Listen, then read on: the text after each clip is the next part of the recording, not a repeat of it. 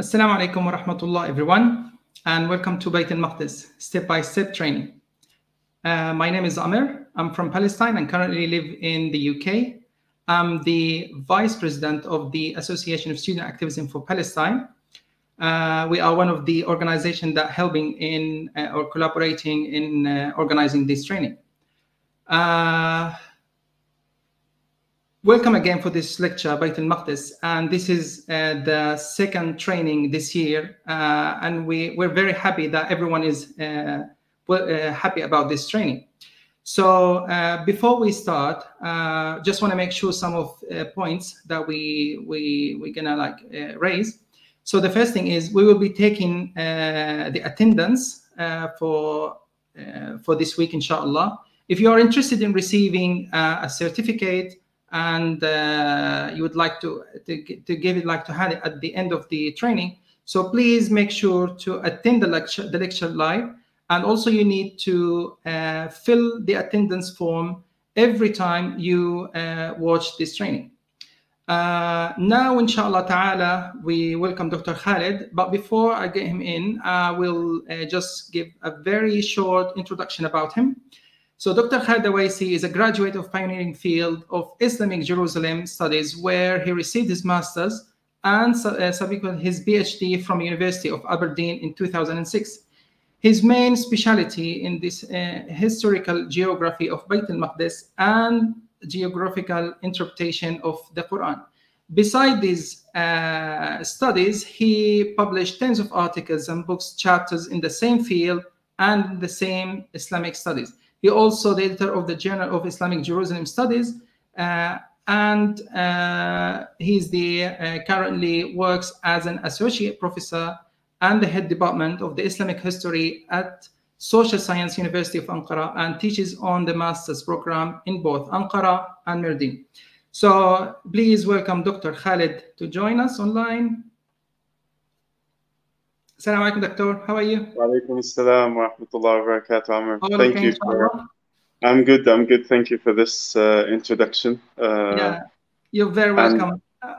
We're sorry about what happened, about the confusion that we have in the time. Yes. As you see, people that they thought it should be started at 2 GMT, but it's different than the UK time. So yes, and I think we have people in Malaysia, Thailand, Indonesia, who are following, and it's quite late for them. And also we have people following from the United States and the other part of the world. So I think maybe from next week, if we move it 1 hour earlier than this time, it might be much more suitable for everyone. So maybe do we need to ask everyone, for example, they can give on the YouTube, they can comment that, or we just sort it out that will be using the Bayt al-Maqdis time? Yes, very good. Yes, to use Bayt al-Maqdis time. So for Bayt al-Maqdis time from next week, if everyone accepts this, so an hour earlier than now to start the program. If everyone accepts this, and if they write in the comments section, then we will do that from next week, inshallah. Okay, that's all right. Let's see if anyone will be happy with that. Yeah, some people, they say 1 hour earlier, please. Yeah, yes, 2 p.m. is better. Yeah. Yes. Okay. Okay. So I will just do the attendance form, inshallah, in a few minutes. I will just make it pinned on the YouTube channel. But before we proceed that, would you like Dr. Khalid to listen to some Quran before we start, or what do you think? Yes, I think it will be excellent to start this program with some recitation of the Quran to get the barakah of it. Talking about the land of barakah, to get some barakah at the start will be great, inshallah. Amazing, inshallah. So we welcome Brother Umar. Assalamu alaikum. Alaikum assalam wa rahmatullahi wa barakatuh. Ahlan wa sahlan. You're welcome. Okay. The mic is yours, so you can start reading Quran, inshallah. Okay, are we ready now? Yes, please. Okay. أعوذ بالله من الشيطان الرجيم بسم الله الرحمن الرحيم ادع إلى سبيل ربك بالحكمة والموعظة الحسنة وجادلهم بالتي هي أحسن إن ربك هو أعلم بمن ضل عن سبيله وهو أعلم بالمهتدين وإن عاقبتم فعاقبوا بمثل ما عوقبتم به ولئن صبرتم لهو خير للصابرين واصبر وما صبرك إلا بالله ولا تحزن عليهم ولا تك في ضيق مما يمكرون إن الله مع الذين اتقوا والذين هم محسنون بسم الله الرحمن الرحيم سبحان الذي أسرى بعبده ليلا من المسجد الحرام إلى المسجد الأقصى الذي باركنا حوله لنريه من آياتنا إنه هو السميع البصير صدق الله العظيم. صدق الله العظيم. جزاك الله خير Brother Umar, and thank you for this brilliant actually it's my honor, it's my dignity to be here before speech of our beloved Ustaz Khalid. Really it's my honor. And I wish to be good and Inshallah, good program for us. Yes, thank you very much. Thank you. You are welcome. Let's we get Dr. Khalid again here. Just before we start, Dr. Khalid, I forgot to mention about organization that we have these collaborated to do this training. So the first, of course, like the Academy for Islamic Jerusalem Studies, the Association of Student Activism for Palestine, I Love Al-Aqsa organization, Halwa from Malaysia, Palestine Information Network South Africa, and Bayt al-Maqdis Waqf Turkey. And also we're grateful to Social Sciences University of Ankara for providing this course. The university is the first in the Muslim world to offer a taught master program in Islamic Jerusalem Studies. And now I think now it's time to do the draw for the past attendance, right? Yes, if you, the draw actually, we had a 10-week course on Bayt al-Maqdis last year, and the people received the certificates. And one of the people that attended will be going to Bayt al-Maqdis. So there is a draw for people who are living in Europe or those who qualify. So to join this, there will be a draw for them, for one person to be able to go to Al-Masjid Al-Aqsa and to Bayt al-Maqdis. MashaAllah. Okay, so I will just share the screen so we can make the draw. So is everyone seeing it? Yes. Okay. So yes. Okay, so we've got the names here. Let me just open it again. Yes. So I will start on your sign. So just let me know when I can start, so we can know the winner, inshallah. So this will choose the winner. Yes. By spinning the wheel. Yes. You have. Okay, go ahead. Bismillah.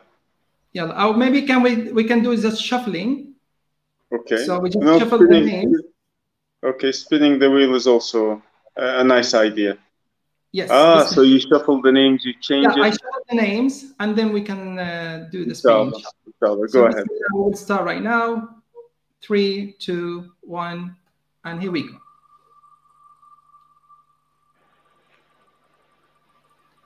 So, mashallah, the winner is Khadija Rahman.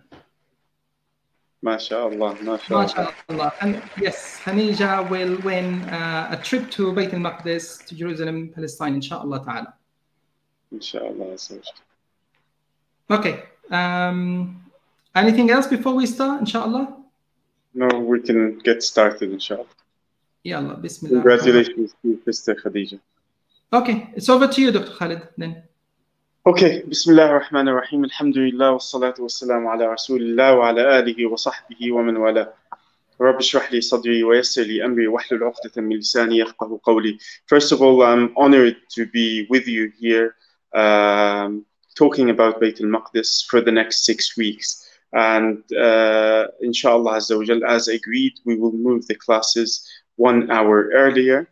And over the next few weeks, inshallah, we will be discussing, and I will go through the content of the topics that we will be discussing, inshallah.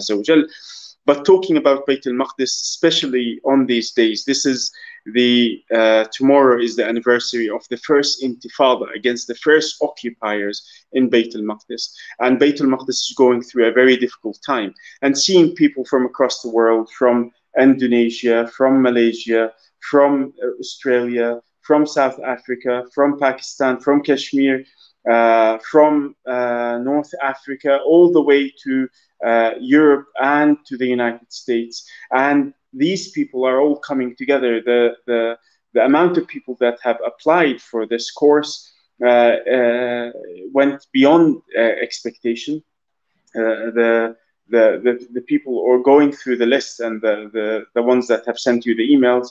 The last I heard was over 1,600 people have registered, but I think there was some problems with the email. Some people were having difficulty as it was going into their spam.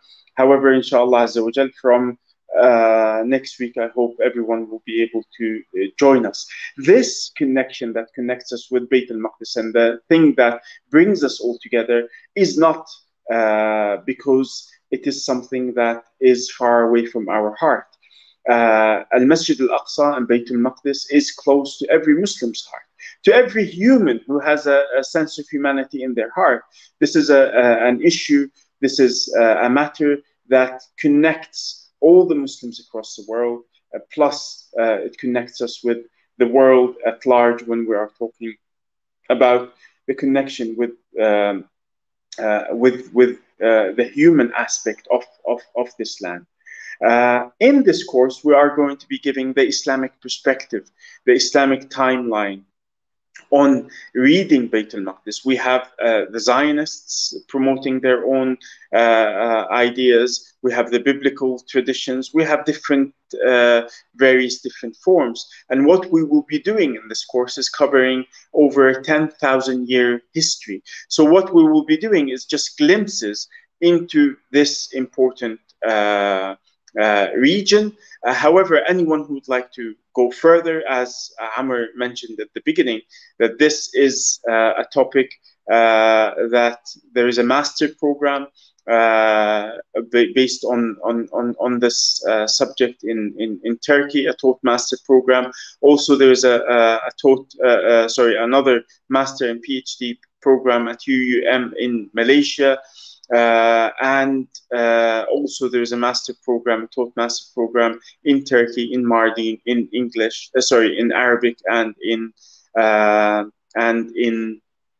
Turkish. This discussion is just a starting point, and it is to give us the foundation on what Bayt al-Maqdis studies is and the history of Bayt al-Maqdis in particular. And anyone who would like to go further in this, there is also an online diploma program that will be announced by the end of this course, that hopefully anyone who would like to go further in this subject can do so through different routes. So this is just to give you the grounding and the terminologies and the various different discussions that each Muslim and each person who associates with this land needs to have. Before I start, I would like to thank Brother Omar Farouk for the recitation, the beautiful verses from the Quran that gives us the barakah of this land and this region. So now getting into our discussion, we are discussing Bayt al-Maqdis. If we are able to see the screen, I hope, yes, we are able to see it. Bayt al-Maqdis, and today's topic will be the importance of Al-Aqsa Mosque and Bayt al-Maqdis to Islam. These are the topics that we'll be discussing. Next week, we'll be talking about the ancient history of Bayt al-Maqdis and Palestine. The following week, the early connections between Prophet Muhammad ﷺ and the Sahaba in the Meccan period. And the following week will be the early connections with Bayt al-Maqdis to coming to the Fath of Umar ibn Khattab and the early Muslim times. And then we will come to the Crusades and the Fath of Salah ad-Din al-Ayyubi. And then we will finish this course on the 18th of September 2022, and we will be talking about the roots of the current occupation and the future of Bayt al-Maqdis. And by the end of the course, you will be required to submit one assignment, a reflection, the details of which will be shared with you later, inshallah. So you'll be able, once you submit this, and if you have the attendance, if you've attended at least 5 of the 6 classes live, then you will be given the certificate from the university. We start with talking about a term that many of you have heard of, which is Nakba. And the Nakba is the occupation of the land, and most people associate the Nakba of the occupation of the land of Bayt al-Maqdis with the occupation in 1948, when people were expelled from their homes, ethnically cleansed from Palestine. However, this was not the start of the Nakba.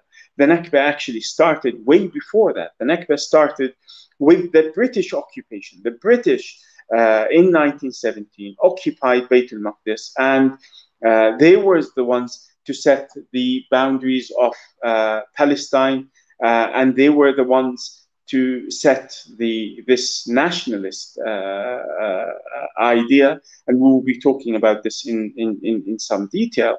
However, this occupation is the start of the Nakba, of the catastrophe of the occupation of the land.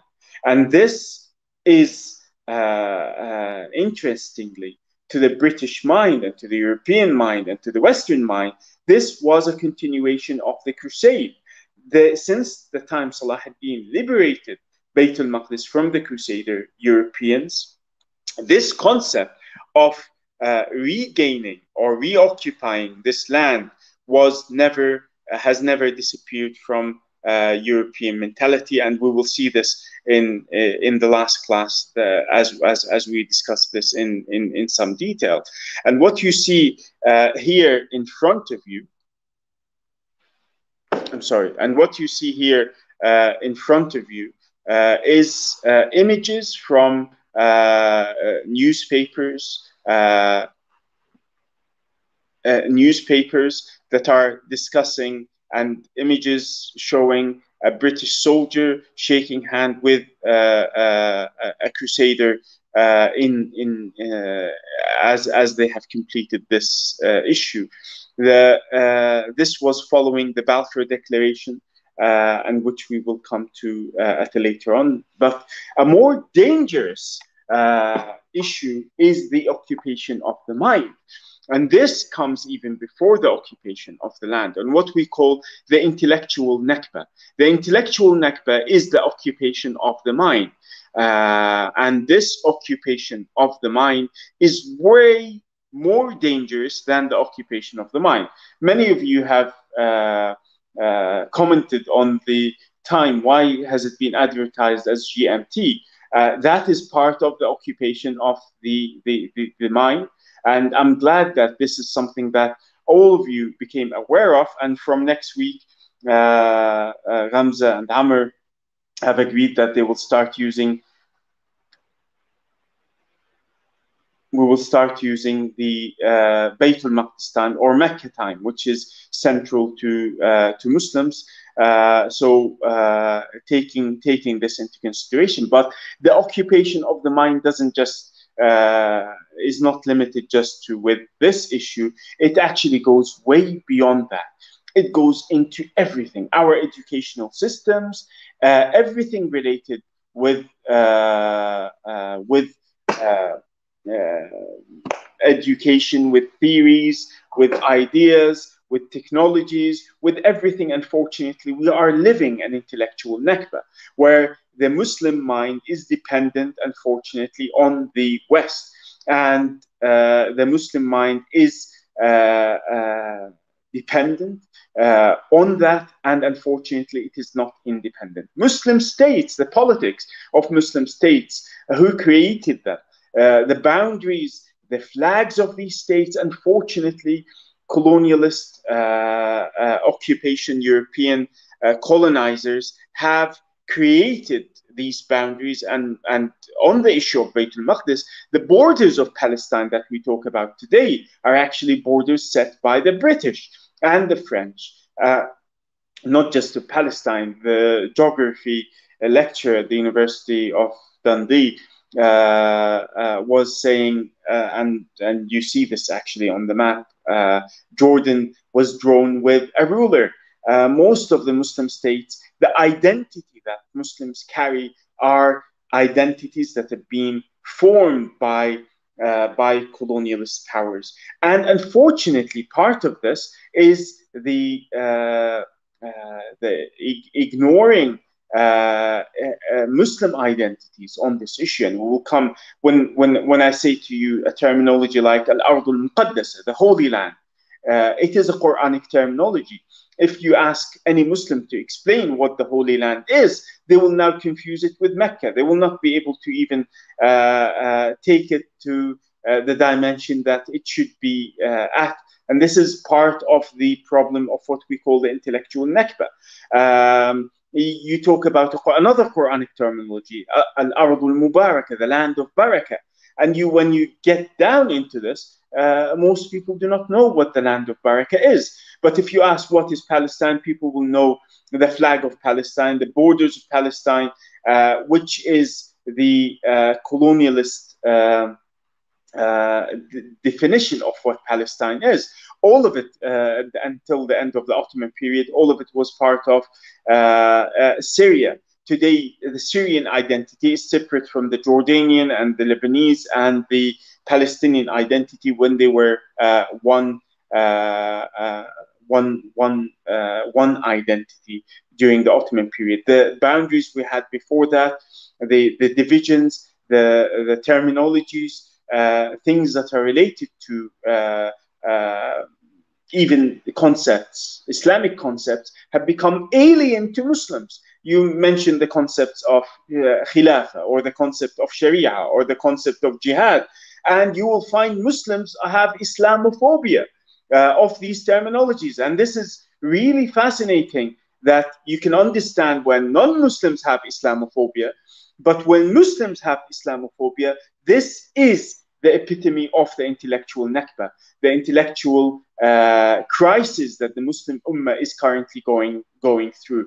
So this is something that we will try to revive some of these terminologies. So this is part and parcel of the Muslim Aqidah and the Muslim faith, and this needs to be revived. A Muslim should not shy away from using these terminologies. Unfortunately, groups have been used to damage or give negative meanings to words like jihad and words like khilafah or words like sharia. And this is not something that a Muslim is ashamed of. These terminologies are part of the faith of a Muslim. Even if someone is misrepresenting them, that is not the problem of the religion itself. So going back to the terminologies is something that is important. However, the concept of the Nakba that we're talking about, yes, the Nakba starts with the occupation of the mind, then the occupation of the land in 1917, then the creation of the ethnic cleansing of Palestinians and the occupation in 1948, and then in 1967. Until today, the Nakbas have not stopped. And they continue on a daily basis with evictions of people from different parts of the world. One other issue that in the introductory part, and then we will now get into the main course, is that Muslims love Bayt al-Maqdis. Muslims love Al-Masjid al-Aqsa. However, this is only a trend. It has become only a trend. When there is something going on, then you will get Muslims responding, and they are only reactive to the issue. The love for Al-Masjid al-Aqsa cannot be doubted, although some are trying to doubt it today with the normalization, with the Zionist state. You can see actually this is getting into a new level where we are discrediting information on Bayt al-Maqdis and Al-Masjid al-Aqsa. However, the love for Al-Masjid al-Aqsa and Bayt al-Maqdis in Palestine amongst the Muslims is genuine, and you are a testimony to this. However, this love is not enough. This love has not been able to liberate Bayt al-Maqdis in the last 100+ years since its occupation in 1917. The Al-Aqsa is still under occupation 105 years later. And this is actually a shame on this ummah. During the time of Salah ad-Din, the ummah managed to come together 88 years later and managed to liberate Bayt al-Maqdis from the Crusader occupation. However, this time we have superseded that, and we are in a much more difficult position in this regard. Love needs to turn into knowledge. And this knowledge, the drive for knowledge, is what brings you here today, to seek knowledge on Bayt al-Maqdis and try to understand what Bayt al-Maqdis is and why should it be important. If you have this strong foundation with this land and with this subject, then you will be able to go to the next step. And our motto in the field of Islamic Jerusalem studies is knowledge drives change. Knowledge on its own is not sufficient. Information on its own is not sufficient. It has to be a knowledge that will drive change. And this change then will drive the liberation and will create the new civilization that will be based in Bayt al-Maqdis, as Prophet Muhammad ﷺ has mentioned in many of the hadith, the concept of Umranu Bayt al-Maqdis, the concept of the civilization that will be created in Bayt al-Maqdis. The liberation of Bayt al-Maqdis is not a Palestinian issue. It is an issue that relates to the whole of the Muslim world. So this love for Bayt al-Maqdis needs to turn into knowledge, and this knowledge turns into action, change, and this change will then lead to the liberation of Bayt al-Maqdis. So the first step is the freeing the mind, ending the intellectual nakba, and then what we call the conquest of knowledge, the fath of al-fath al-ma'rifi. And you can watch this episode on the channel that you are on at the moment, called Conquest of Knowledge, where scholars are talking about the importance of knowledge in the liberation of Bayt al-Maqdis. And I would like to quote to you what Salah ad-Din said when he liberated the Masjid al-Aqsa. And imagine, people have just liberated it from the Crusaders. They are rejoicing. they have prayed the 4 rak'ah of Fath in Al-Masjid Al-Aqsa, and Salah ad-Din says to them, do not think I have liberated this land with your swords. Do not think I have liberated this land with your swords. I have liberated it with the pen of Al-Qadi Al-Fadil. I didn't liberate it with your swords. I liberated it with the knowledge that a scholar like Al-Qadi Al-Fadil, who was a great Abdul Rahim Al-Bisani, he was always by the side of Salah ad-Din. His letters and his writings is what motivated the Umara, the princes, and the lay people to work towards the liberation of Al-Masjid Al-Aqsa. So do not think that it is before actual the actual conquest, before the actual conquest by the sword. Actually, it was the conquest of knowledge is what is needed. And at that time, we will get into that discussion, how Salah ad-Din's predecessor, particularly Nur ad-Din Zinki, and before that, the ulama have laid the foundation for the liberation of Bayt al-Maqdis. And without this knowledge, Bayt al-Maqdis needs to become a local issue for those in Kashmir, for those in Pakistan, for those in Indonesia, Malaysia, South Africa, wherever you are in the West, in the Arab world, wherever you are, this needs to become a local issue, and it has to become an issue that you will fight for, and we all come together. And this is the only equation in which Bayt al-Maqdis will be liberated. First, we have tried everything over the last 100 years. Tomorrow is the anniversary of the first Intifada against the British in 1929, the Buraq, and also it was related to Al-Masjid Al-Aqsa, and it brought the Muslim world together. Ulama from India, from across the whole of the Muslim world, came to a conference in Al-Masjid Al-Aqsa after this attack on Al-Buraq Wall, which we have lost completely. No one talks about Al-Buraq Wall. Al-Buraq Wall was in the news yesterday, but Al-Buraq Wall is part of Al-Masjid Al-Aqsa. It's not part of anything Jewish in this regard, and we will get into the details of this, both in terms of scientifically, archaeologically, and even to Jews. This was not a place that they used to worship until the end of the 19th century. This wall was never important for them, but this then became a national symbol for Jewish Zionism. And then in 1967, when they occupied the Masjid Al-Aqsa, they started saying that the wall is in our hands. And before that, in 1929, they started chanting that they want to take the wall away from Al-Masjid Al-Aqsa. So now getting into our topic, and please, if you have any questions, please write them in the chat section. And at the end of this, we will leave 15 minutes for questions, inshallah azza wa jal. So please write your questions and we will try to get to them. So our discussion today will start with terminologies, and terminologies are extremely important. And if you've heard of the great Muslim North African philosopher Malik bin Nabi, when he talked about decolonization, decolonization is very, very important. And for us to get through to this level, we need to decolonize the Muslim mind before we decolonize the lands.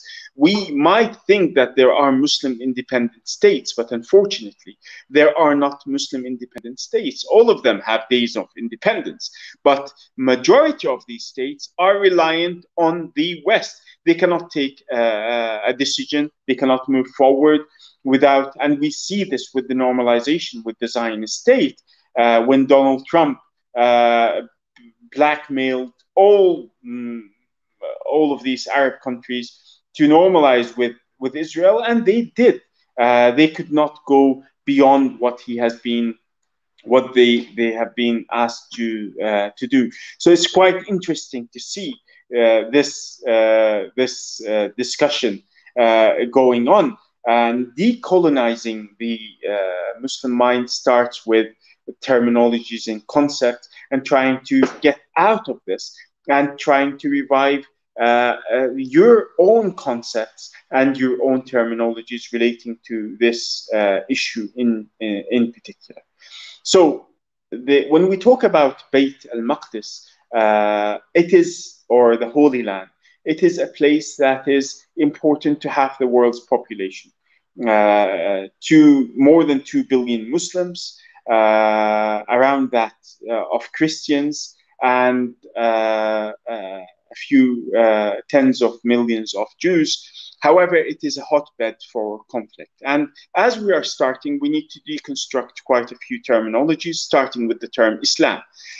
Many Muslims today, when you mention the word Islam, and even non-Muslims, but it is much actually associated with Muslims than it is with non-Muslims. Muslims understand the concept of Islam, but they do not understand how to apply it.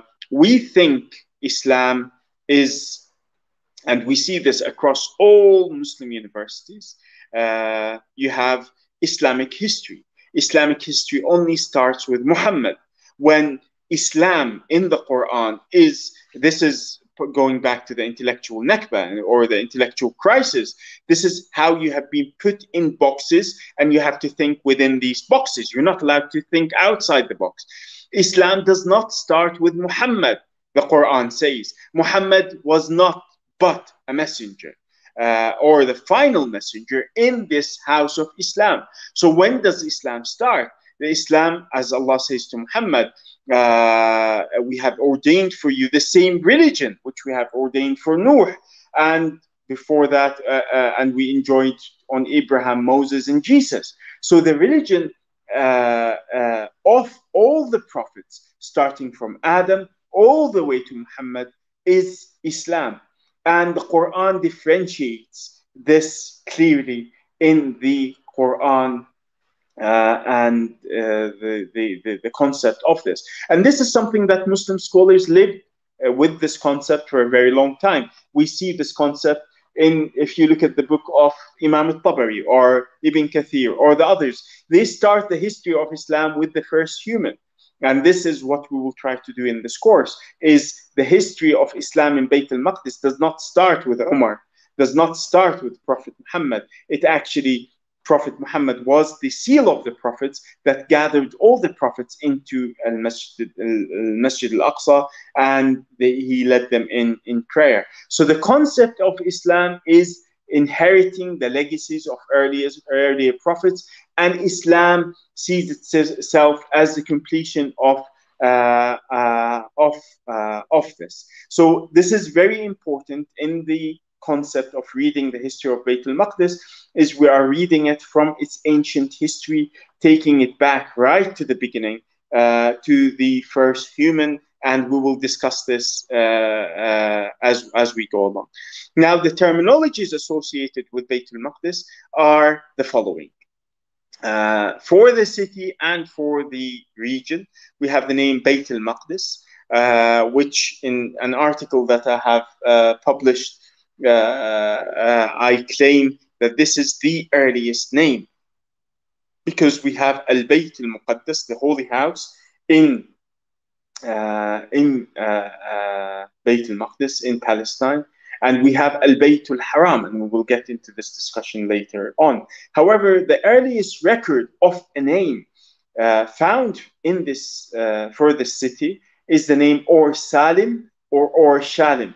And these both names come before even Hebrew was started as a religion, and even before Judaism, before Hebrew was a language, and even before Judaism was a religion. So this is an important aspect here to bear in mind, is the name the name Or Salim or Shalim is an old Arabic name, and it's not a Hebrew name for the city. And we have records of this in the 19th century BC, so 1900 BC, on Egyptian inscription that mentions the name Or Salim, and it also mentions other cities like Asqalan Ascalon, and other cities in that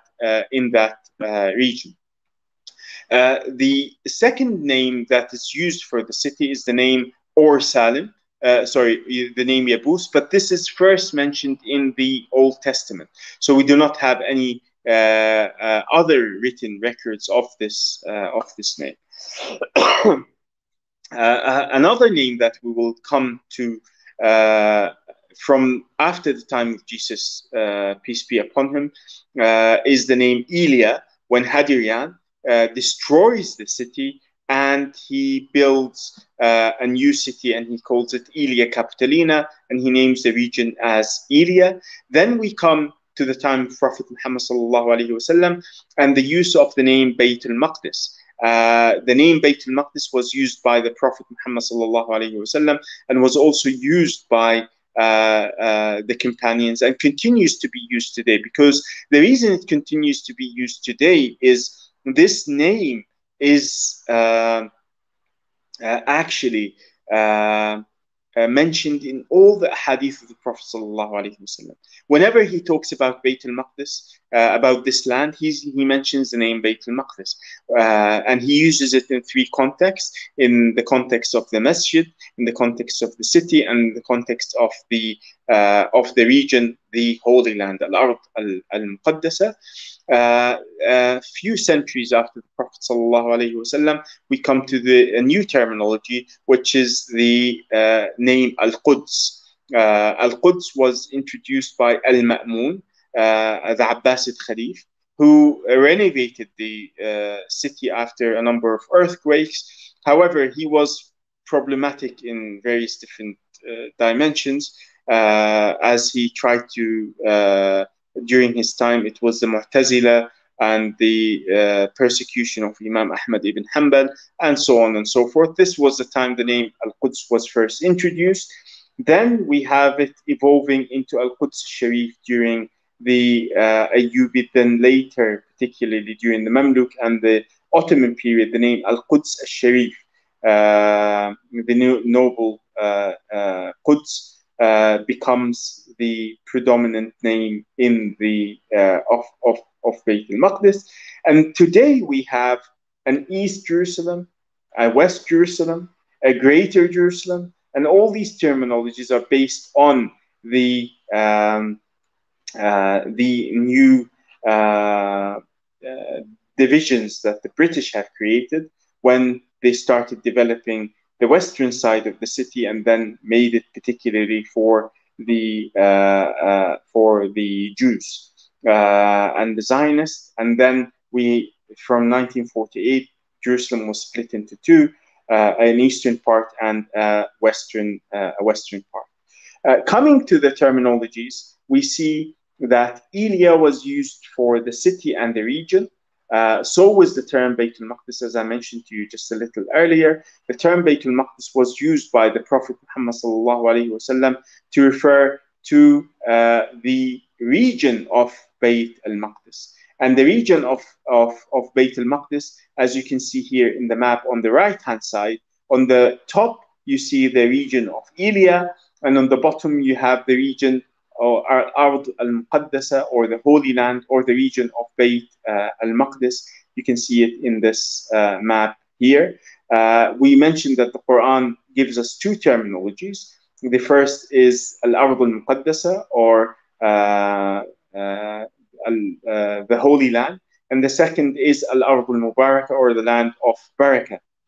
And we see that Al-Ard al-Muqaddasa, the Holy Land, is part of the land of Barakah, which is much wider. But what you see here in green in particular, but if we go to the earlier image, this is a much more detailed.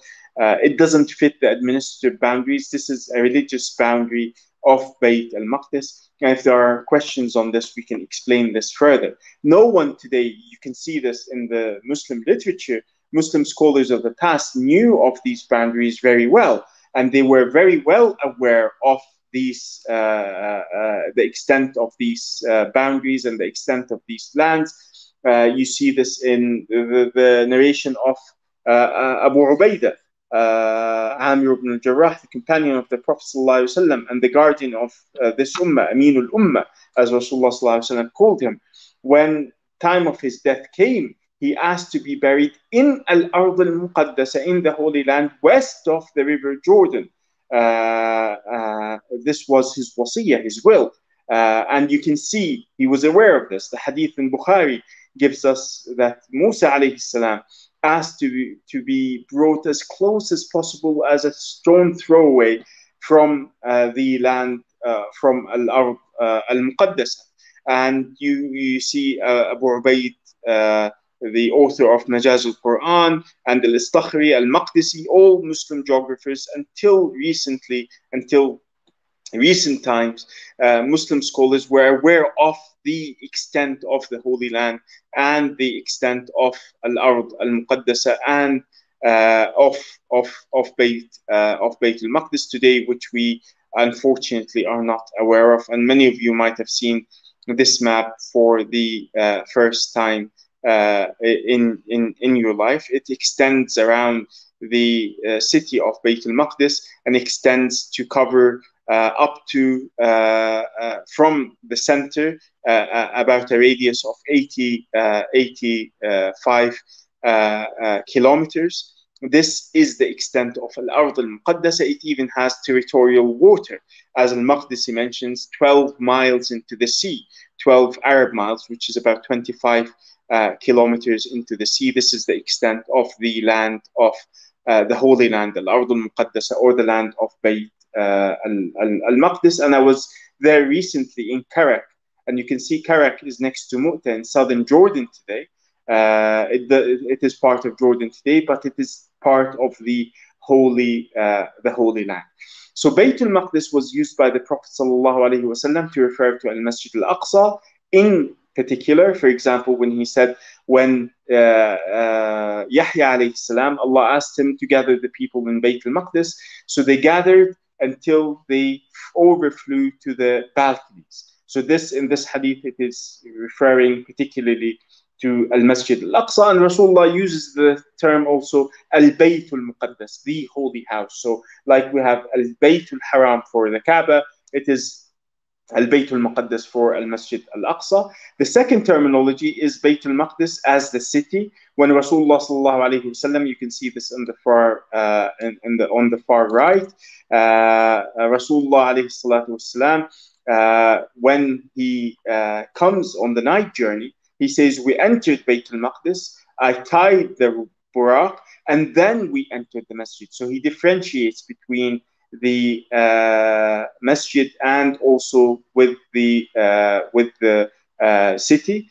And also in another hadith, the Prophet ﷺ is talking about Bayt al-Maqdis as the region, when he says about Yusha, when he was going to liberate part of Bayt al-Maqdis, Layali Yasara ila Bayt al-Maqdis, he was going into Jericho, not to the actual city, but Rasulullah mentioned it as part of Bayt al-Maqdis. And another hadith, Ardul Mahshar wal Manshar, it is a land of raising and gathering, go and pray in it. He's talking about it in the sense of the region. And now, to make this interactive, we have 280 people with us live. Jazakumullah khair for your patience. And please, if you have questions, please write your questions in the comment section. But to make this more interactive, I know some of you might know this, so I'm giving you 3 options to choose from. We are talking about what is Al-Masjid Al-Aqsa. And you are given 3 options. Option 1 is the building with the golden dome that you see here in front of you.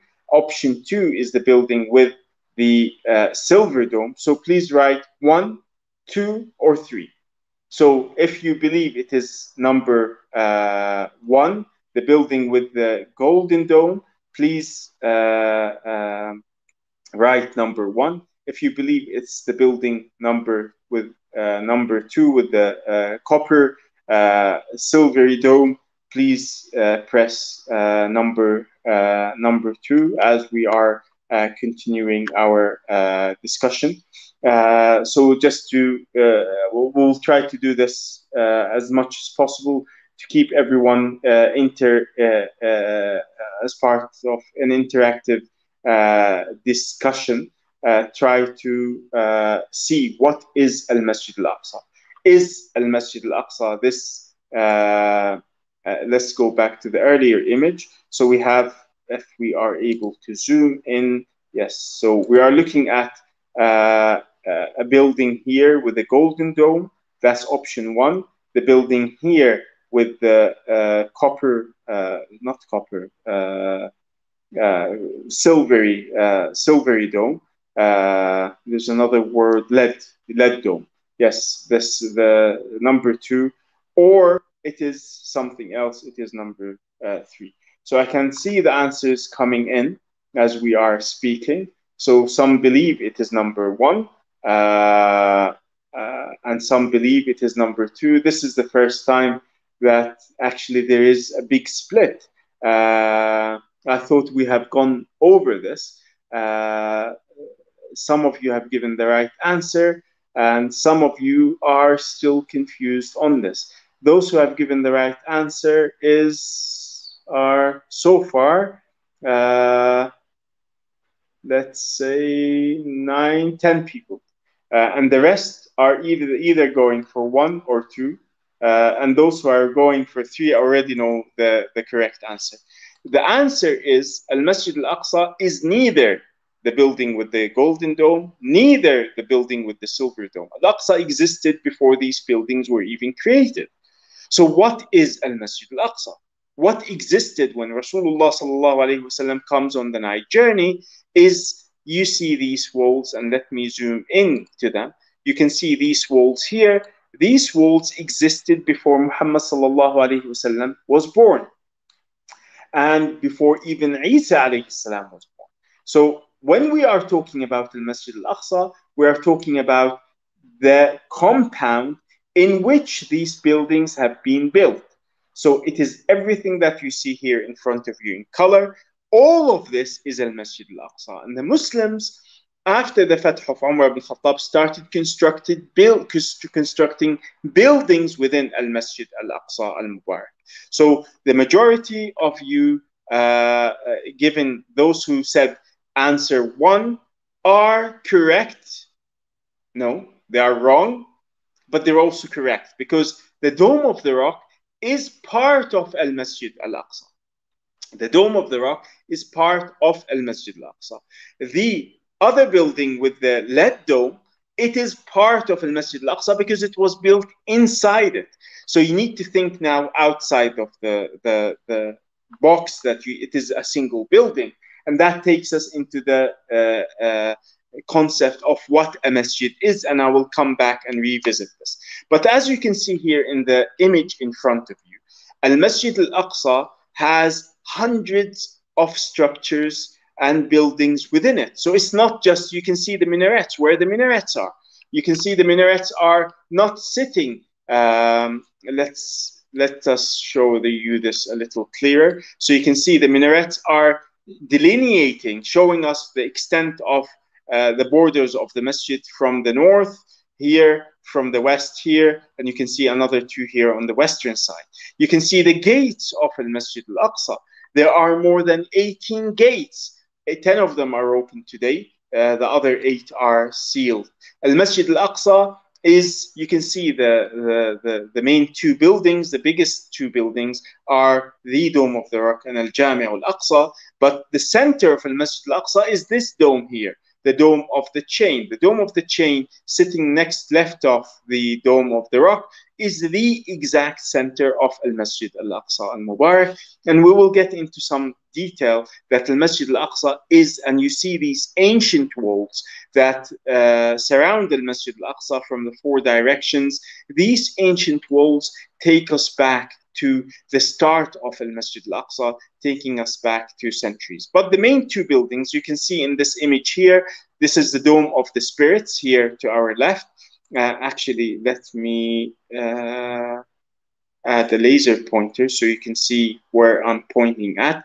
This dome here is called the Dome of the Spirits, the Qubbatul Arwah. This dome here is known as the Dome of the Mi'raj, Dome of Ascension.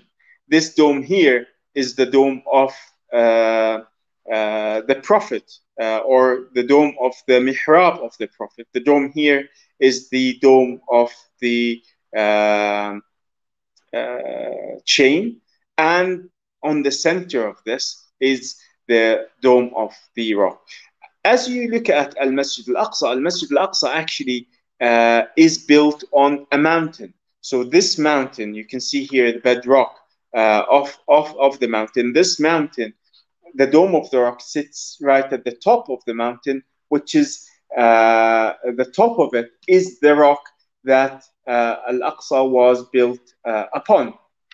Underneath the golden dome is this rock. And this rock is important because this was the first Qibla of Muhammad sallallahu alaihi wasallam, and from the rock Rasulullah sallallahu alaihi wasallam ascends to heaven. So Al-Masjid Al-Aqsa is one, the dome of the rock; two, the dome of the Al-Jami' Al-Aqsa, and everything in between them and everything around them. And Al-Masjid Al-Aqsa is that Allah mentions in the Quran, and we will come to the concept of what a masjid is. A masjid does not need a dome or a minaret. A masjid needs three things. You need to allocate the place, the site, and then you delineate the boundaries, and then you choose the direction of the Qibla, and that is what makes a masjid. At the center is the dome of the rock, and the name comes from the rock itself. The rock, the Qibla of Muhammad sallallahu alaihi wasallam, that he prayed towards during the Meccan period and for a year and a half in Medina. This is the rock that Rasulullah sallallahu alaihi wasallam, and as I mentioned, it extends across the whole of the building. The other building is known as Al-Jami' Al-Aqsa, Al-Aqsa congregational building, or Al-Mughatta, or Al-Qibli, the southern structure. The reason it is called Qibli, Qibli literally means southern, the southern building of Al-Masjid Al-Aqsa. So you can see it sits right and in the southern building. You can also see in Al-Masjid Al-Aqsa there is a basement, and the basement is bigger even than Al-Jami' Al-Aqsa, and can house more worshippers. But actually the majority of the Muslims will pray in the courtyards around these buildings and not the buildings themselves. And the Masjid Al-Aqsa, as Abdullah ibn Abbas mentioned, every handspan there in it, a prophet has made sujood or an angel has stood. So every inch in Al-Masjid Al-Aqsa has a story with you. There was where Ibrahim prayed, where Isa prayed, where Musa alayhi salam, where Maryam, where Sulaiman, where Adam, where Muhammad sallallahu alayhi wasallam. Wherever you place your forehead on the ground in Al-Masjid Al-Aqsa, a prophet there has prayed and placed his forehead on the ground well before you. Al-Jami' Al-Aqsa, or the Qibli, is where the Imam leads the prayer, and you can see the majority will be praying outside the structures, because the structures cannot house everyone within that. The exact center of Al-Masjid Al-Aqsa, as I mentioned, is the dome of the chain, not the dome of the rock. The dome of the rock is at the heart of Al-Masjid Al-Aqsa. What we will be covering over the next 6 weeks is around 12, 13, 15, 20,000 20,000 years of history of Bayt al-Maqdis. And what we will be running through two different channels. One is the rulers that ruled this land, started with the Natufians, the Canaanites.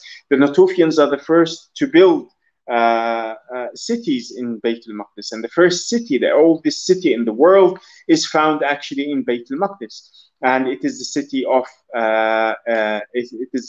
of Jericho, about 20 kilometers from Al-Masjid Al-Aqsa Al-Mubarak, and they date back 12,000 BC, before Common Era, BCE. We have the Canaanites, we have the Hyksos, we have the Egyptian, the Jebusites, the Babylonians, the Greeks, the Romans, the Byzantine, the Persians, all the way until the Muslims. But we will be running through another timeline, which is the Quranic timeline, which runs us starting with Adam, Noah, and then Ibrahim, Ishaq, Yaqub, Musa, Yusha, Dawood and Sulaiman, and numerous prophets between them, all the way to Zakaria, Yahya, Isa, and Maryam, alayhim salam, all the way to Muhammad sallallahu alayhi wasallam. So we move now to a second part of our discussion. I hope the first point is clear. Now moving to the second part of the discussion is, why is Al-Aqsa important for Muslims? This area that is 142,000 square meters, why is it important to Muslims around the world today? Why should Muslims, in wherever you are listening to us from, why should this issue become a priority for yourself? Why should it become an issue that you live for? Why should it become? It is not a nationalistic issue. It is not a Palestinian issue. Why should it be an issue for you as much as it is sorry, as much as it is important for your Muslim brothers and sisters in Palestine? This is not an issue for Palestinians. If it was an issue for Palestinians, then Salah ad-Din was not a Palestinian. Sultan Abdul Hamid was not a Palestinian, nor was Umar ibn Khattab a Palestinian. This issue is for every, and today, who are Palestinians? If you go to Palestine today, you will find your roots in Bayt al-Maqdis. You will find my city, Al-Khalid, where I come from, is a third of it is Kurds. They came with Salah ad-Din. Another third are Tamimi. They lived in they were Arabs. They were living in Bayt al-Maqdis even before Prophet Muhammad sallallahu alaihi wasallam. They were Christian Arabs, and they accepted Islam. Actually, the priest from the city that I come from, Tamim, comes to the Prophet Muhammad sallallahu alaihi wasallam, accepts Islam, and becomes a Muslim. And Rasulullah endows him, gives him waqf his land until the day of judgment. So we can see that this issue is not a Palestinian issue per se, and Palestinians are actually a mixture of people who represent the whole of the Muslim Ummah. Today, in my last visit to Al-Masjid Al-Aqsa, we were walking towards one of the gates, and behind us there were black Palestinians. And my wife was shocked at hearing that they were speaking with a strong Palestinian Jerusalemite accent. And she said to me, they cannot be Palestinian. They're black? They came centuries ago from Nigeria, Niger, and settled in Bayt al-Maqdis. Next to Al-Buraq Wall was the North African quarter, and they settled there. There is an Indian Zawiya. There is an Afghani Zawiya. There is a Kurdish Zawiya. All of this, there is a ribat from the people of Mardin in Turkey. The people of Bayt al-Maqdis represent the whole of the Muslim Ummah today. So this is a very important point to bear in mind, that this issue is yours as much as it is for me. This issue is the issue of the Ummah, and the liberation of Al-Masjid Al-Aqsa will not come from Palestine. The people of Palestine will continue to fight and resist this occupation on behalf of this Muslim Ummah. What you saw last Ramadan and the Ramadan before that, the people there are calling on the Muslim Ummah to wake up, because this is an issue that is not for Palestinians, because this Al-Masjid Al-Aqsa belongs to all the Muslims. Some of you might find this strange, that the way this is being represented is a nationalistic issue. It is not a nationalistic issue. If I told you a similar scenario happened in Mecca, that Mecca is under, say, direct American occupation, and to go inside the Kaaba, to go around, to make tawaf, to go for Hajj or Umrah, you have to ask permission from the Americans directly. And when you go there, God forbid this scenario, when you are going there while you are making tawaf, you're being shot at by American non-Muslim soldiers. How would that make you feel? Would you say, well, this is a Saudi matter, I have nothing to do with this issue? This is an issue that corresponds with every single Muslim around the world. And it is your duty to be liberating Al-Masjid Al-Aqsa. And you need to put this on your agenda. This is something that you cannot leave behind. Allama Muhammad Iqbal, the great Indian Allama and scholar and poet, he says, after you teach your child La ilaha illallah, you have to teach them the love of Al-Masjid Al-Aqsa. Al-Masjid Al-Aqsa is part of your aqidah. It is a verse in the Quran. Actually, most of the Quran, the geography of the Quran is Bayt al-Maqdis, is Al-Masjid Al-Aqsa, and this is the land of the prophets. So it is part of your inheritance in the sense that you are a Muslim. If you call yourself that today, then this is part of your aqidah and part of your faith. So what we are discussing, how was it important? And if it was important for us as Muslims, then we need to try to understand what it meant for our Prophet Muhammad sallallahu alayhi wasallam. And if it was important for Rasulullah sallallahu alayhi wasallam, then it should be automatically important for you. If it was important for Rasulullah alayhi salatu wasallam, then automatically it is an issue that then makes it an issue that you are connected with, and something that you need to reconnect yourself with. So starting with what Bayt al-Maqdis meant for Rasulullah sallallahu alayhi wasallam, and what Bayt al-Maqdis, why is Bayt al-Maqdis and Al-Aqsa important for us as Muslims? We'll come and revisit some of this, so I would skip through it pretty quickly to try to leave some time for a question at the end. Al-Masjid Al-Aqsa is you've heard some Jewish voices, Zionist voices saying Al-Aqsa is your third holiest place, while for the Jews it is number one, and for Muslims it's number three. I don't know where we got this from, that Al-Aqsa is number three, when Al-Aqsa was number one for Prophet Muhammad sallallahu alayhi wasallam. It was his first Qibla. It was also number two. It was the second mosque built on earth. When we look at the history of the world, when we look at the life of Muhammad sallallahu alayhi wasallam, Bayt al-Maqdis was number one for him. When we look at the history of the world and the history of prophets, the Al-Aqsa is number two, being built 40 years after the Kaaba, and we'll come to this. And also it is one of three places every Muslim should set out to visit. So Al-Aqsa is not the third holiest place for Muslims. This is a terminology or a concept that needs to be corrected. It's actually number one as the first Qibla, number two as the second mosque built on earth, and one of three places every Muslim should set out to visit.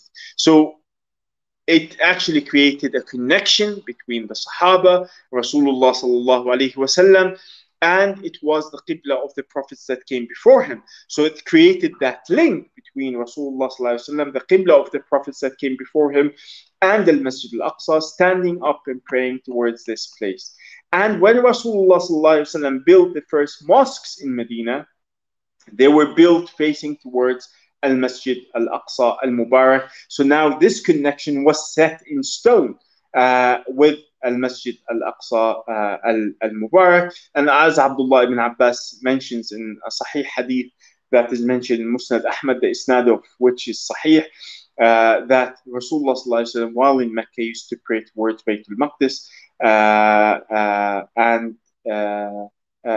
through the whole of the Meccan period. We'll get into the details of this as we go along, but it created a very strong spiritual connection between the Muslims and Bayt al-Maqdis until the Qibla changed from Bayt al-Maqdis to the Kaaba, as Allah subhanahu wa ta'ala is the one that prescribed it as the Qibla.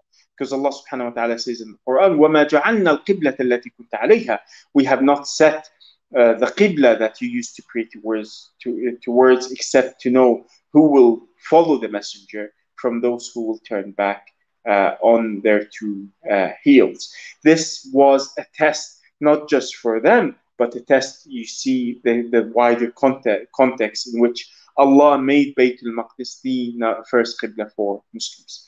Al-Masjid al-Aqsa, Allah subhanahu wa ta'ala also made the second mosque built on earth. And we know that the first building on earth is the Kaaba.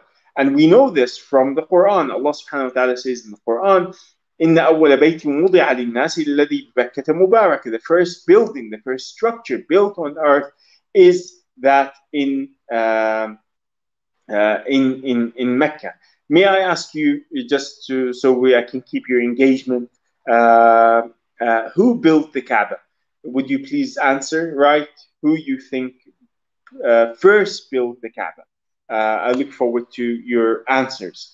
When Ibrahim alayhi salam comes to Mecca, he rebuilds the Kaaba. But my question, was he the first one to build it? I answered the question. Or did the Kaaba exist before him? So please write your answers. If we look at the Kaaba wasn't in this Jazakumullah khair, Rashida, starting with Mumtaz, Rashida and the others, all going back to Adam alayhi salam, and that is the right answer. Ibrahim alayhi salam is the one that rebuilt the Kaaba. And as evidence of this, the Quran says actually, وَيَرْفَعُ إِبْرَاهِيمَ الْقَوَاعِدَ مِنَ الْبَيْتِ. Ibrahim was raising the foundations. But this is a verse, if you see in Surah Ibrahim, verse 37, Ibrahim alayhi salam, when Ismail was still a baby, he makes this dua. He leaves them next to the Kaaba and he says, رَبَّنَا إِنِّي أَسْكَنْتُ مِنْ ذُرِّيَّتِي بِوَادٍ غَيْرِ ذِي زَرْعٍ عِنْدَ بَيْتِكَ الْمُحَرَّمِ. Oh Allah, I'm leaving some of my offspring next to your sacred house. So the Kaaba existed, and this is an agreement amongst Muslim scholars when they look at the tafsir of the first verse that I mentioned to you earlier, that they are talking about the time of Adam alayhi salam. From the time of Adam alayhi salam, the Kaaba existed, because here the verse, it wasn't built for angels or jinn or others, it was built for humans. As Rumaysa is rightly saying, that the angels have a different Kaaba situated exactly above the Kaaba in the heavens. But Allah says in the Quran, إِنَّ أَوَّلَ بَيْتٍ وُضِعَ لِلنَّاسِ, for humankind, the first house, the first structure, the first building, the first place of worship is the Kaaba. And it cannot, Allah could not have left humanity without a place to worship until Ibrahim comes. Ibrahim alayhi salam rebuilt the Kaaba after it had existed at the time of Adam alayhi salam. But my question is, what is the shape of the Kaaba? Is the Kaaba a square? What is the shape of the current Kaaba today? Can someone help me out in answering this? As you are looking at this image, it will help you. Most people think that actually the Kaaba is a cube. It is a full square. Is that true? Shema is saying it's a cube. But I just showed you the image. I thought you would get it from the image. You see, this is an aerial view of the Kaaba today. Every wall in the Kaaba has a different dimension. And you might say, why is that? It is not square. Every wall in the Kaaba, as you can see here, 13 meters, 12 meters, 11 meters, and 10 meters. Every wall has a different dimension. And the Kaaba was, before that, much longer. So the Kaaba used to extend to include this part. And we know this from Sahih Hadith of the Prophet ﷺ. And you all know the story when Rasulullah ﷺ, the issue of placing black stone before his prophethood. The people of Mecca rebuilt the Kaaba, and this part of the Kaaba they excluded. So if you go to the Kaaba next time to Mecca, you can enter into Hijr Ismail. But if you pray here, as Rasulullah told Aisha radiallahu anha, when she wanted, after the conquest of Mecca, to pray inside the Kaaba, Rasulullah says, if you pray here in the first few cubits, then it is as if you have prayed inside the Kaaba. Because when your people rebuild the Kaaba, they had excluded this part. So you can see this, some of you might have seen this for the first time, that the Kaaba is much longer, used to be much longer than it is today. And this is the part in the first 4 meters of the Hijr of Ismail. This is known as Al-Hatim, which means the destroyed part of the Kaaba. And this is why Islamically you're not allowed to, while you're making tawaf, you're not allowed to cross over. You have to go around this area, otherwise your tawaf does not count. So the building of the Kaaba at the time of Ibrahim alayhi salam, and we know this from the books of Imam Fakihi, Imam al-Azraqi, from the hadith of the Prophet ﷺ, from Abdullah ibn Zubair, who dug into the foundation of the Kaaba, and we have measurements of the original shape. And the hadith of the Prophet ﷺ tells us that when Ibrahim built the Kaaba, he built it without a roof, and he built it with 2 doors. You would enter from one and exit from the other. And this is the shape of the Kaaba at the time of Ibrahim alayhi as-salam. This is what it would have looked like. Every wall had a different dimension. The longest wall would be about 18 meters in our measurements today, 17 meters the other side, and maybe 12 and 10 meters. And we have records of this in the books of the histories of Mecca. Now you might tell me, what is this to do with Al-Masjid Al-Aqsa? The reason I'm discussing this is we're discussing Al-Aqsa is the second mosque on earth. So we need to understand the first mosque on earth. So now we look at the old city. What you see here in front of you is the old city of Bayt al-Maqdis. This is the old Ottoman walls that were built by Sultan Suleiman the Magnificent, Qanuni Suleiman. He built them. And these are the walls of the city today from the Ottoman period. Al-Masjid Al-Aqsa makes a sixth of the old city. I told you 142,000 square meters. That is the size of 35 football fields. It's a massive area, not a small area. Al-Masjid Al-Aqsa can house up to 300,000 people at the same time. It used to be known as the biggest mosque in the world, after which, until the 1980s, when the Saudis have expanded the Kaaba, Al-Masjid Al-Haram, and Al-Masjid Al-Nabawi in Mecca and Medina.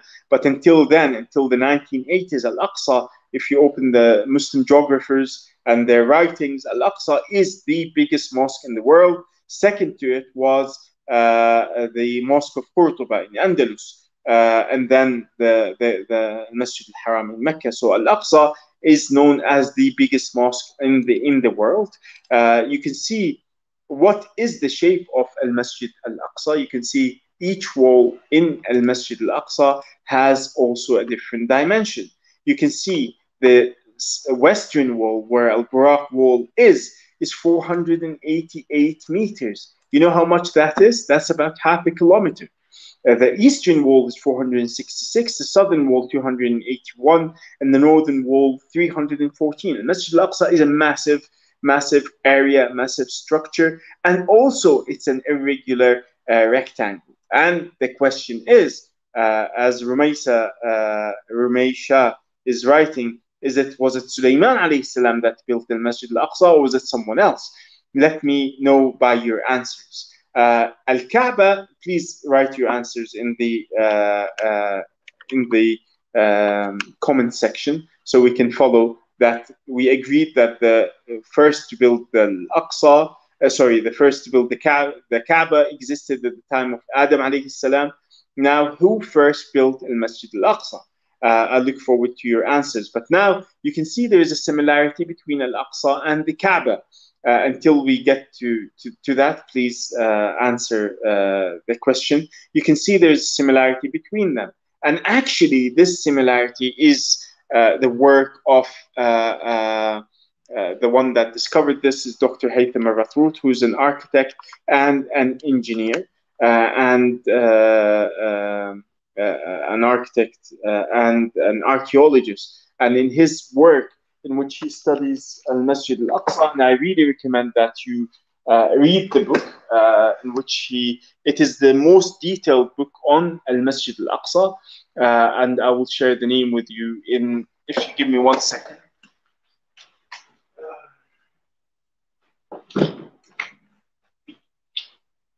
I'm at my office at the university. This is the book by Dr. Haytham al-Ratrout. This is actually his PhD thesis, and it is the most detailed study done on Al-Masjid Al-Aqsa Al-Mubarak during the early Muslim period. The title of the book is The Architectural Development of Al-Aqsa Mosque in the Early Islamic Period, Sacred Architecture in the Shape of the Holy, by Dr. Haytham al-Ratrout. After he finished this, he came across the similarities, and he published this in the Journal of Islamic Jerusalem Studies, which, by the way, you will find this and the journal on the website of on the e-library of Islamic Jerusalem Waqf, the Waqf of Bayt al-Maqdis, which was mentioned as one of the organizers of this event. So you can see this book. You can download it as PDF, and other books also. You can find them together with the journal, which Dr. Haytham discussed this similarities between the Kaaba and Al-Masjid Al-Aqsa. And what is fascinating, we're looking at the ratios between Al-Aqsa and the Kaaba. And they look a bit similar. We said each wall is at a different dimension. But what you will see here is that when you copy this, it's a mirror image. The Al-Aqsa is a mirror image of the Kaaba. And this cannot be a coincidence, because it goes beyond that. What Dr. Haytham writes about, the angles here, it is 85 degrees, exactly 85 degrees on the other side in the Kaaba, 92 degrees and 92 degrees, 90 degrees and 90 degrees. And this cannot be a coincidence. This is an identical copy. Al-Aqsa is an identical copy of the Kaaba, but at a larger scale. Or you can say the Kaaba is an identical copy of Al-Aqsa, but at a smaller scale. But which one comes first? We will know this from the word of the Prophet ﷺ. But we come to who built Al-Masjid Al-Aqsa. What the answers that are coming, some are saying Dawood, Sulaiman, some are saying Adam. Yes, this is Shima is giving the right answer, and I will get into that and how we know this. This similarity in the building means actually that the builder, from an architectural point of view, what we see is such similarity. It means that the builder is one, or he must have copied it from the other structure. Which one comes first in terms of architecture and archaeology is the Kaaba comes first, because Al-Aqsa with its original foundations,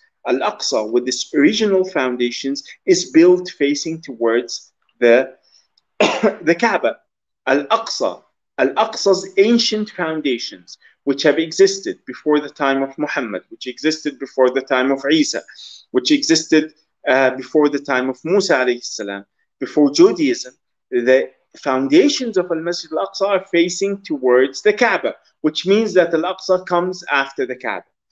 What is interesting here is that the Jews claim that this is a temple, a Jewish temple, or it was a Roman temple. Today, archaeology tells us that the foundation of Al-Masjid Al-Aqsa goes back to the time of the Roman period, at the time of Hadrian in the 2nd century, or you can say the time of Herod. This is the discussion, and parts of the wall go back to the time of the Greeks. What's interesting is nor to the Greeks, nor to the Jews, nor to the Romans does the Kaaba have any significance. And Al-Aqsa with its ancient foundations, is facing towards the Kaaba, which means this was never a Jewish temple. This was never something apart from being a masjid across the centuries. The question is, who built Al-Masjid Al-Aqsa? You have given us so many different answers, and okay, let's make it easier. How long between the building of Al-Masjid Al-Aqsa and the Kaaba? I will give you three options, right? 1, 2, 3. 4,000 years is option 1. 400 years is option 2. 40 years is option 3. So 4,000 years, 400 years, or 40 years. So you have three options. Number 1, 4,000. Number 2, 400. Number 3, 40 years. Okay, I can see the answers coming, starting with 4,000 years, 40 years, 40 years. MashaAllah, you guys are with us following. Very good. Option 3. How do we know it is 40 years? You cannot, no archaeological evidence can confirm this. How do you know it was 40 years between the building of Al-Aqsa and the Kaaba? Do you know what that actually means? If you say 40 years, that from the time of Adam alayhi salam, both buildings were built. If you say 4,000 years, maybe it means yes. Sauda Ismail gave the right answer. Muhammad sallallahu alayhi wasallam tells us this, the hadith. It is 40 years.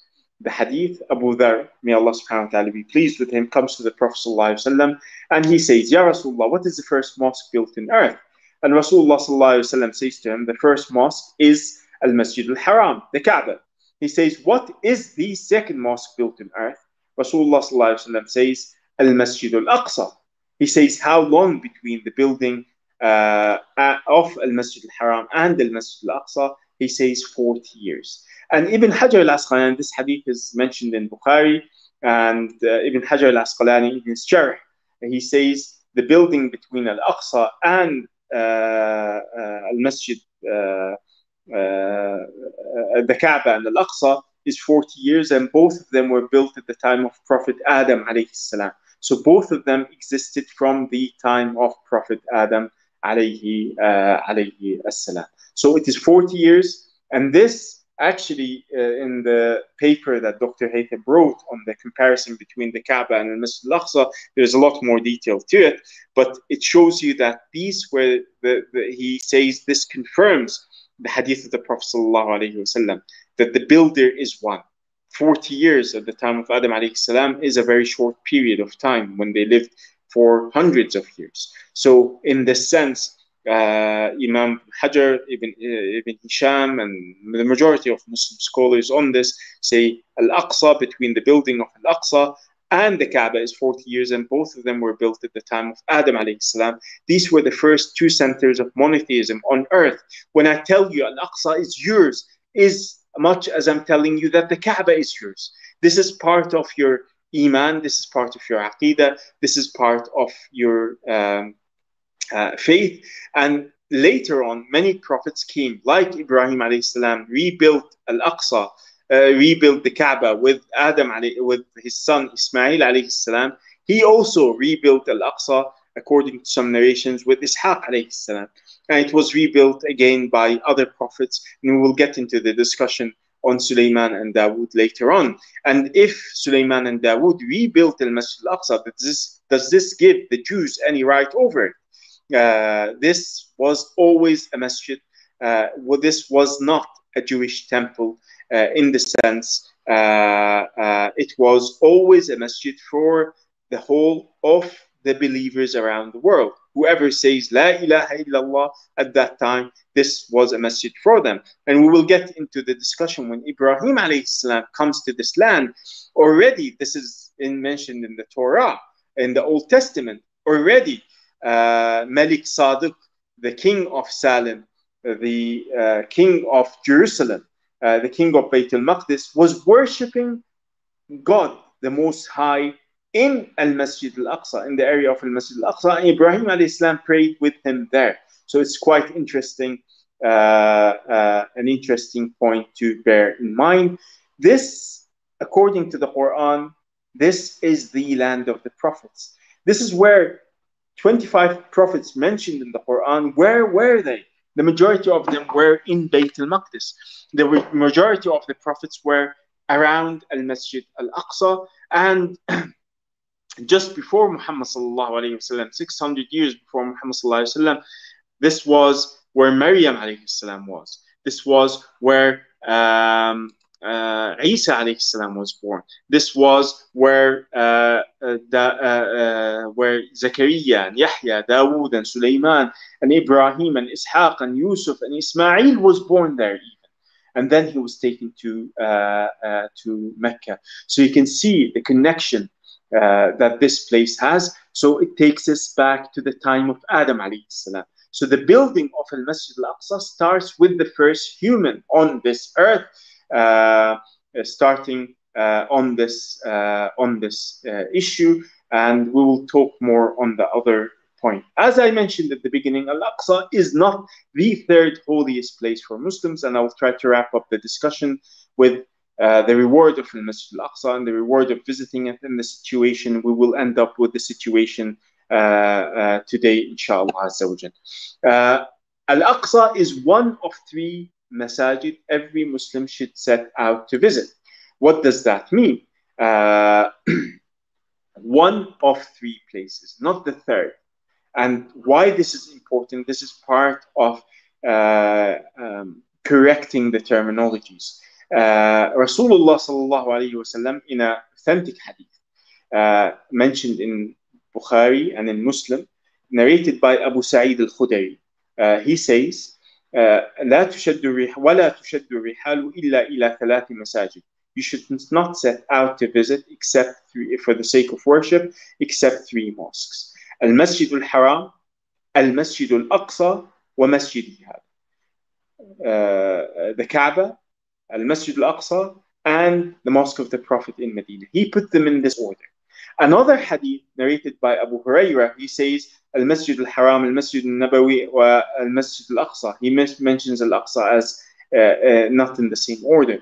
Think of it in this. If I tell you before you die, you need to visit 3 places, I do not mean them in the order. And the Prophet ﷺ here is not mentioning it in that same order.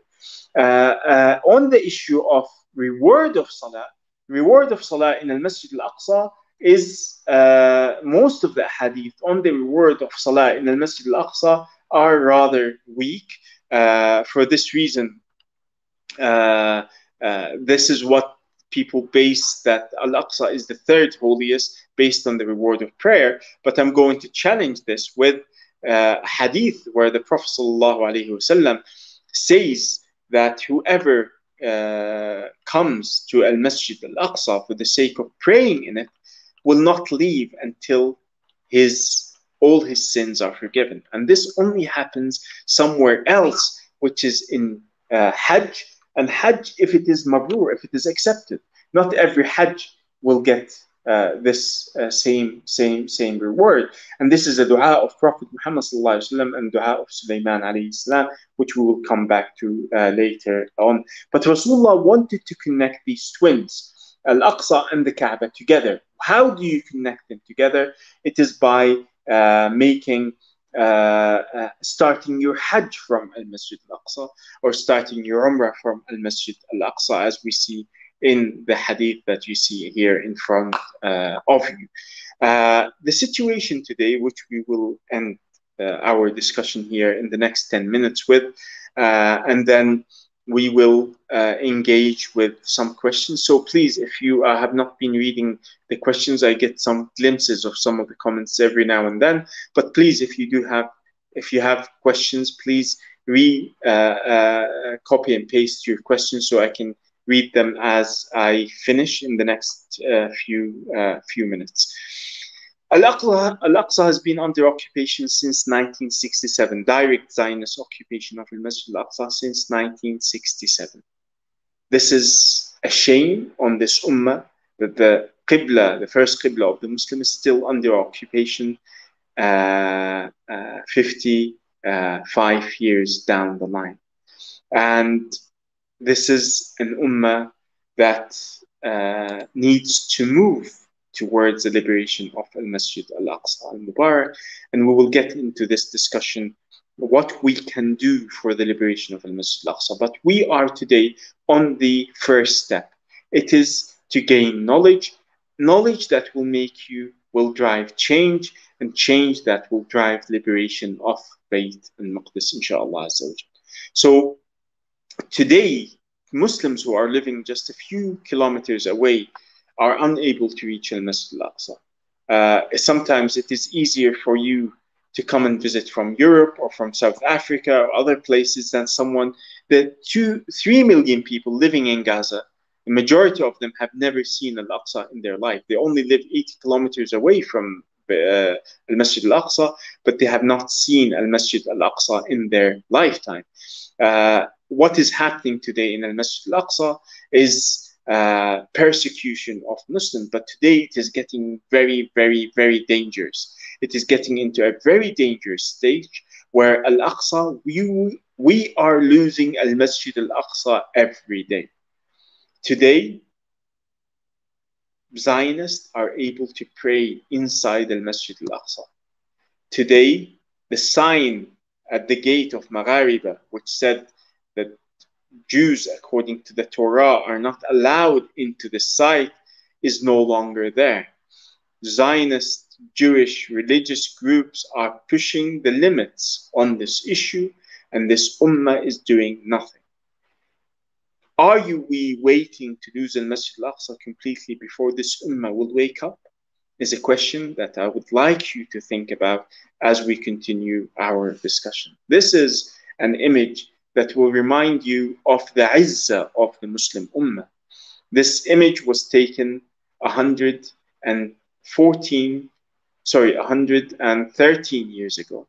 In 1331 after Hijrah, today we are in 1444. And this was the Ottoman Muslim army, and you can see on the top, it is written, Nasrun min Allah wa fathun qareeb, victory from Allah and a close fatah, inshallah azza wa jalla. And the year you can see here, and you can see the Huffaz and the soldiers and the dignitaries, all of them there before going to fight against battles against non-Muslims. Al-Aqsa was always a stage where the starting point took place.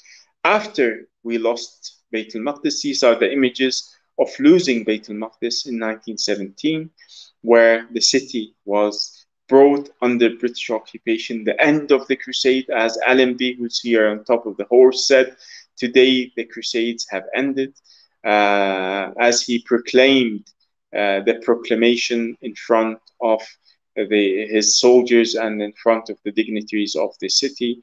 From that time, the British set control to what Palestine is and who is a Palestinian. After setting the borders of Palestine, and then we moved towards the occupation of Palestine in 1948, in 1967, and today what is left is literally nothing. All of Palestine is under occupation. In 1948, 78% of Palestine was ethnically cleansed. They would go, and you've heard some of the massacres that have taken place, and some of the Israeli archive has been released on the amount of massacres, some of the massacres that have taken place in 1948 and what they called the War of Independence. In 1967, Al-Aqsa was occupied. The tanks, Al-Buraq wall was taken. Zionist vehicles were inside Al-Masjid Al-Aqsa. The Israeli flag was raised above the Dome of the Rock. Al-Buraq wall was taken. Moshe Dayan, that you here see in front of you, walking into Al-Masjid Al-Aqsa. The first thing they did after they took Al-Buraq wall, they destroyed 130 houses of Waqf property endowment, which was endowed at the time of Salah ad-Din al-Ayyubi, sorry, at the time of his son Al-Afdal, for the Maghariba, the North African Mujahideen who came and settled in that area, the madrasas, everything completely destroyed on the first week of the occupation. It was an amazing, incredible, lively neighborhood that was destroyed over one night. In 1969, Al-Aqsa was burnt by a Christian Zionist. The dangers on Al-Masjid Al-Aqsa is not by Jewish Zionists only, but Christian Zionists are a very dangerous, and if not more dangerous, just as dangerous on Al-Masjid Al-Aqsa as Jewish Zionists. The tunnels underneath Al-Masjid Al-Aqsa were exposed by Sheikh Ra'ad Salah. The digging that is taking place underneath Al-Masjid Al-Aqsa have continued and have not stopped. The massacres that have taken place, the first intifada I told you was related to Al-Masjid Al-Aqsa in 1929. Tomorrow is the anniversary of it. The second great intifada in 2000 took place because of Al-Masjid Al-Aqsa when Ariel Sharon stormed into Al-Masjid Al-Aqsa. Massacre in 1990. Just in 2017, Al-Masjid Al-Aqsa was closed down for 2 weeks. And according to the deal of the century and Donald Trump, Al-Aqsa should be open to the 3 religions. So it should be open to Muslims, Christians, and Jews for them to come and pray at the times that they wish to pray according to their religious aspects. You saw what happened just a few days ago on Ashura, the attack on Al-Masjid Al-Aqsa. If I would go and tell you what happens there, before we get to the stage when we talk about what is happening in more detail, which we will come to and do, where Muslims are banned entry into Al-Masjid Al-Aqsa, while tourists and Zionists are able to enter Al-Masjid Al-Aqsa. If you stand in front of them and if you resist, then you will be attacked by the soldiers. You will be expelled from Al-Masjid Al-Aqsa, like Sister Hanad al-Halawani, like Sister Hadid al-Huwais, like many of the Murabitat, like many of the ulama are banned from entering Al-Masjid Al-Aqsa. And you saw what happened last Ramadan with the attack and the Ramadan before that. As long as Al-Masjid Al-Aqsa is under occupation, this ummah has no honor. The honor of this ummah is connected to Al-Masjid Al-Aqsa, and we need to come together towards the liberation of Al-Masjid Al-Aqsa. But this takes a lot of effort from this ummah to come together until the day that we are able to liberate Al-Masjid Al-Aqsa and to bring it back under Muslim rule. Okay, if we head now back to the questions, I don't know if Amr is with us to ask the questions, or shall I run through the questions? Where do we start from? I can see a question from Rumesha. What is the main reason that Israel feels that they deserve to occupy Palestine, even though it has belonged to the Muslims from the beginning of time? See, this is the dichotomy that we're talking about. They do not recognize Islam as starting from the start. They see it as Muhammadans. Even the Orientalists talked about Muslims as Muhammadans, followers of Muhammad. So this is a problem that they see. And they claim even secular Zionists, so this is very interesting, secular Zionists like Theodor Herzl or like Ben Gurion see that this land was promised to them by God. You do not believe in God.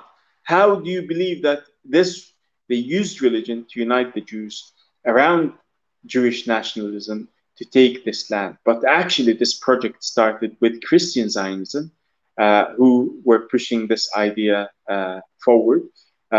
So they believe that this is the land that God promised them.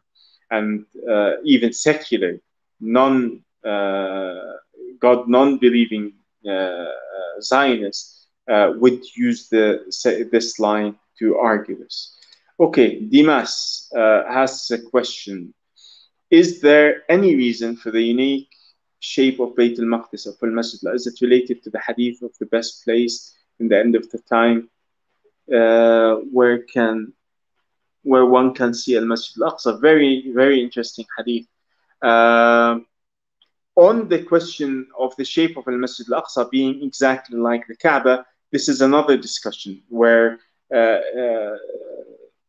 some argue that the Kaaba is a split image of the heavenly Kaaba. So these dimensions are heavenly, divine dimensions, and not human dimensions. That's why each wall has a different shape. Is it related to the hadith of the blessed place where one... There is a hadith that Brother Dimas is asking about, which the Prophet Muhammad ﷺ says, when he comes out of his house, he sees the Sahaba discussing a prayer in Al-Aqsa is more valuable, or in the mosque of the Prophet in Medina. And the Prophet, at the end of that hadith, he says, there will come a time where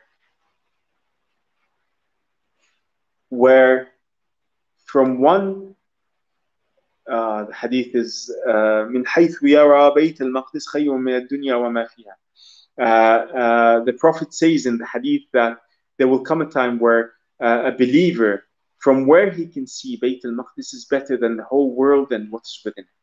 This takes the virtue of Bayt al-Maqdis beyond anything else, and I believe that we are living during that time. Isra verse, okay, who's asking the question? Mumtaz, how is it that in so many years that there is no liberation movement within Gaza or the West Bank, or is it just not reported? Actually, the people of Gaza and the West Bank are putting their life on the line on your behalf. They are defending Al-Masjid al-Aqsa, and what you saw in not last Ramadan, the Ramadan before, the people of Gaza were willing to risk their life, and they lost so many people to defend Al-Masjid al-Aqsa. The question is, what has the Ummah done? The people in the West Bank are doing everything in their hand to defend Al-Masjid al-Aqsa. The people around Al-Masjid al-Aqsa are doing everything in their hand to defend Al-Masjid al-Aqsa. They're putting their lives on the line. The question is not about what they have not done. It's about what they have done or not done. It's the question, what have we done? We need to ask ourselves this question. This is not a Palestinian issue. They are defending Al-Aqsa on your behalf and on my behalf. So we need to, as an ummah, work towards helping them in this issue. Question from Dimas again. To what direction did Prophet ﷺ do during the night journey? Let's leave this question when we come back to Rasulullah ﷺ. When you are inside, but to give you a tip of the answer, when you are inside the Qibla, the Kaaba, you have no direction to pray towards. Al-Aqsa was the Qibla of the Prophet ﷺ. So when he's inside the Qibla, and there is a disagreement amongst the scholars on the particular direction, but we may revisit it at another time. Fatima, she says, is it true that the same will happen to Al-Aqsa to what happened to Masjid Ibrahim in Hebron? Actually, thank you, Fahima. Sorry, not Fatima. Fahima Miller. Unfortunately, this is the direction we are moving towards. And this last few weeks, this is becoming not just a dream, but it's becoming a reality.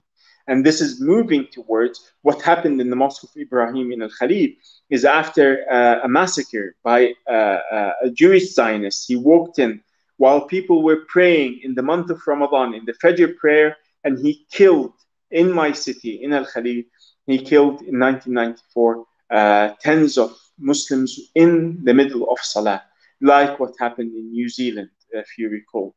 But they were in their sujood, and he went in with the help of Israeli soldiers and gunned them down while they were in their sujood.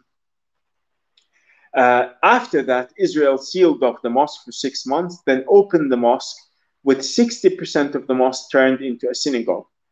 Israel is aiming to do the same in Al-Masjid of Al-Aqsa. In Al-Masjid of Ibrahim, tens of times adhan is not even allowed. They are being Muslims are not allowed some days. In Jewish holidays, Muslims are not allowed into Al-Masjid, the Masjid of Ibrahim alayhi salam. My apologies.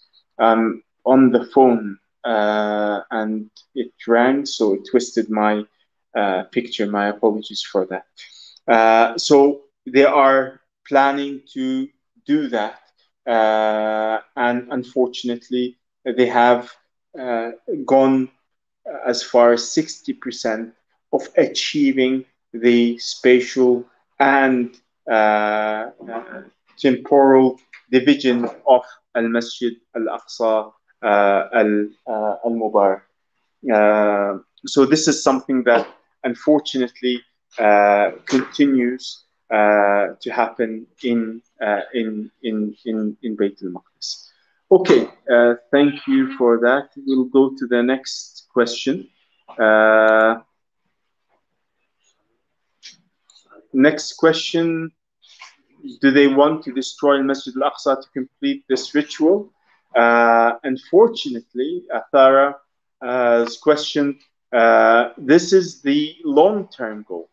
The long-term goal is to reach and build a Jewish temple over the site of Al-Masjid Al-Aqsa Al-Mubarak.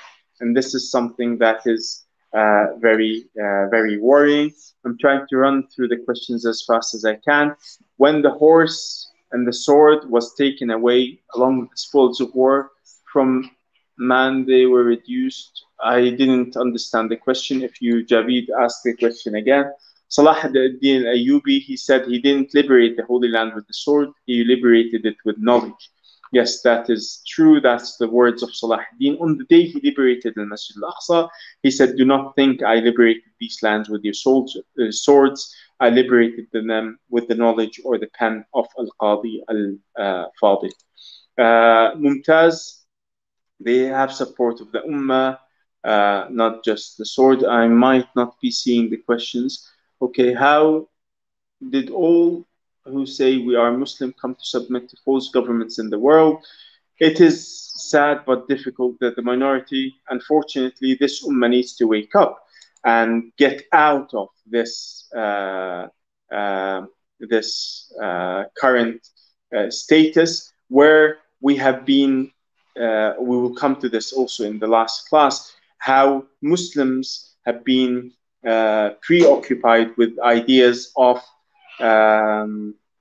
nationalism, and each one fighting for a new homeland that has been created for them. Muslims have lost the concept. Yes, Christian Zionists are very dangerous. Question from Shima: did you say Masjid al-Aqsa was the first Qibla, but Kaaba was built 40 years earlier? I said okay, there are two concepts we discussed. At the time of Muhammad sallallahu alayhi wasallam, the Kaaba was the first Qibla of Muhammad sallallahu alayhi wasallam. But the first building on earth is the Kaaba. So do not confuse the two together. We might come back to this at another time. Amina says, a while ago I was told not to attend a protest for Palestine because apparently in the Quran it says that it will never be liberated.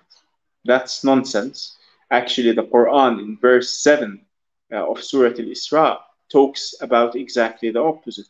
It says that this land will be, and the hadith of the Prophet ﷺ, this land will become the center of the future Khilafah. The last Khilafah will be centered in Bayt al-Maqdis, in the hadith of Rasulullah ﷺ. So definitely it's going to be liberated. Verse 7 of Surah Al-Isra says that the masjid will be entered after the children of Israel's faces will be disgraced.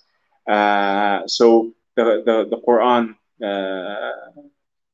doesn't say that it will never be liberated.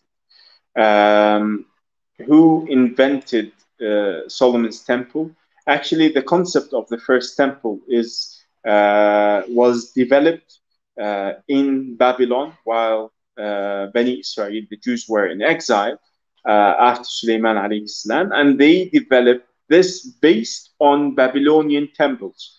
And you see this in the Old Testament, that what is being pictured doesn't fit Al-Masjid Al-Aqsa, by the way, and also does not fit the places of worship in that area. It fits more with something else. If the Sunnah of Rasulullah sallallahu alaihi wasallam as a mean of dignity, okay, I think just comments. The question is that if the Kaaba was the first building, do we know why the first Qibla was towards Al-Masjid Al-Aqsa? As I mentioned, we can leave this to the third class, where I will come back and visit this again. And at that time, I will give you some more context and some more detail into this issue.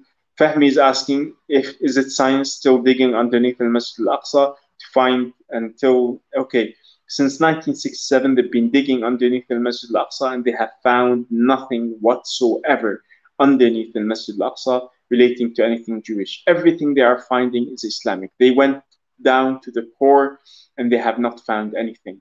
They are still digging. The diggings haven't stopped. The other aim of the digging is to weaken the foundations of Al-Masjid Al-Aqsa. So this is something very dangerous that is expected. Is there any reason why Mamluks and Ottomans prefer to use the term Al-Quds al-Sharif? No, they used Al-Masjid Al-Aqsa. Actually, they used Al-Haram al-Sharif. The reason why they used Al-Haram al-Sharif is because Al-Aqsa then got narrowed down to that other building. So when Al-Aqsa was narrowed down to that other building, Al-Haram al-Sharif was being used for the whole compound. So that was the problem there. Okay, I'm trying to run through the questions. I cannot find any more answers. Explain what a zawiya is again. A zawiya is a place where Sufis used to sit and make dhikr. This was part of the Muslim tradition. And also it has many other usages as a place of many other issues. It's nearly 7 o'clock. It's 7 o'clock here in Turkey and in Bayt al-Maqdis. So it's 7 o'clock. Can we please leave the rest of the questions till next week? We've been on for exactly 2 hours. And I would like to thank every single one of you for joining us in this lecture. Next week, we will start with the early history and we will engage with the discussion on that, inshallah azza wa jal. Please do not lose the questions. We will come back to them again. Thank you very much for attending. I'm not sure if Amr or anyone else is still with us. If not, I would conclude here. But what we would like to continue with over the next few weeks is the history of Bayt al-Maqdis. Today we talked about the importance of Bayt al-Maqdis, and if I go back here, what we covered today. You're not able to see the screen. Let me put the screen back on. We've covered today the importance of Al-Aqsa and Bayt al-Maqdis to Islam. We talked about the terminologies and the importance of the terminologies relating to Al-Masjid Al-Aqsa, the concept of Bayt al-Maqdis, the concept of the Holy Land, the concept of the Land of Barakah. Please start using these terminologies. The idea of revitalizing, reusing the terminologies that are associated with our Aqidah reconnects and makes that extra connection and that extra bond with Bayt al-Maqdis again. So I hope we will be able to do that, inshallah azza wa jal. revive the usages of the term Bayt al-Maqdis, Al-Ard al-Muqaddas, the Holy Land, and the land of Barakah, and try to engage with these terminologies. We understood that Al-Aqsa is the first Qibla, the second mosque on earth, and one of the three holy places every Muslim should set out to visit. Finally, next week we'll get through the ancient history of Bayt al-Maqdis in Palestine, early connections with Bayt al-Maqdis the following week, and we will come to the Crusades and to the current period, all within 6 weeks. So I know it's condensed, but I hope this will be a starting point for continuing for future moves, future endeavors to learn more about Bayt al-Maqdis, inshallah azza wa jal. Thank you very much for being with us. Jazakumullah khair al-jaza, and hope to see you next Sunday, which will be the 21st of August at 4 p.m. Bayt al-Maqdis time. Jazakumullah khair al-jaza. Thank you very much, and Assalamu alaikum wa rahmatullahi wa barakatuh.